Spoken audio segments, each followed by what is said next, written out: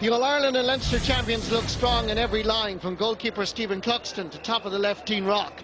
James McCarthy moves from his usual 5 to the number 9 jersey. Up front, interesting to see how coolest Conor Callahan performs at full forward.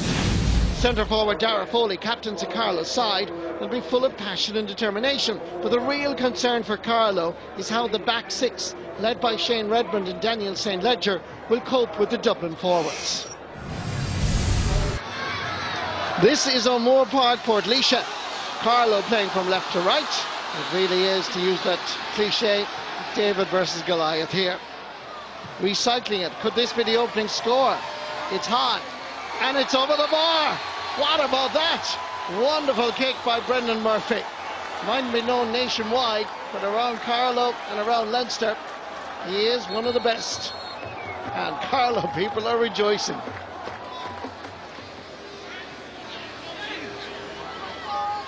Quick ball inside to McCaffrey. Looks around, there's nobody readily available under severe pressure. That is a brilliant point. Great work by Dublin. This is the breaking ball as McCaffrey latched onto it. Good work here by the defender. The kickouts are not working for Carlow, I'm afraid. Craig Carney, I would suggest, should be going short a lot more often.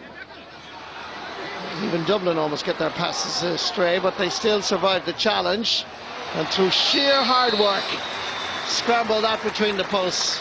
Good work again by Jack McCaffrey.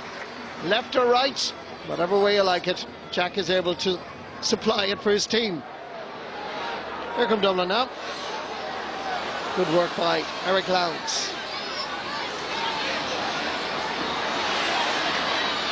Kieran Kilkenny.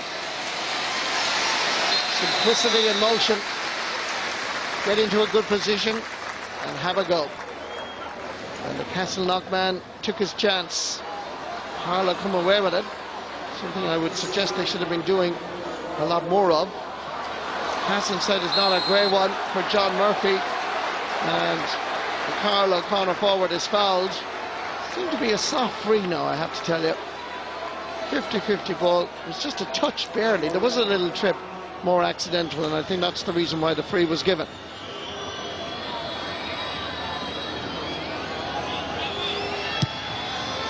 Here comes Dara Foley's kick. And that is over the bar. Good score by the Carlow captain. And not a bad scoreline at half-time. Dublin 8 points, Carlow 5.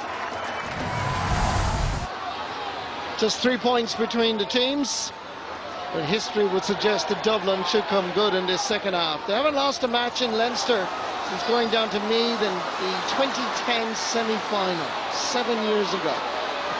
Good opportunity here for a point, and good defending Carlow. Danger still imminent.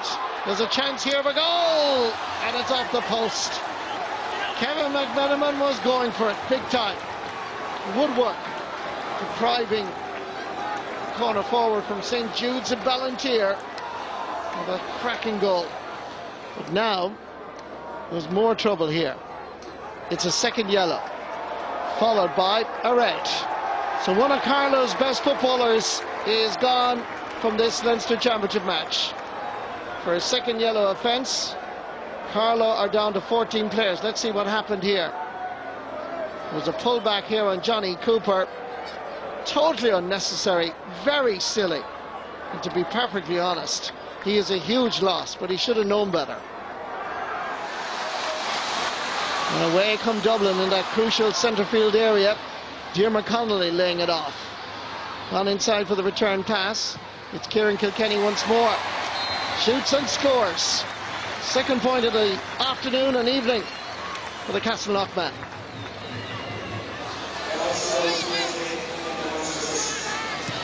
Mark Schutte. Bernard Brogan, simple but so effective. Scored the first with the right, scored the second with the left. Can't ask more from a corner forward, can you?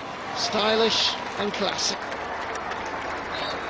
It's game over for Carlow. The Dublin fans who travel down the motorway will be reasonably pleased without being overawed.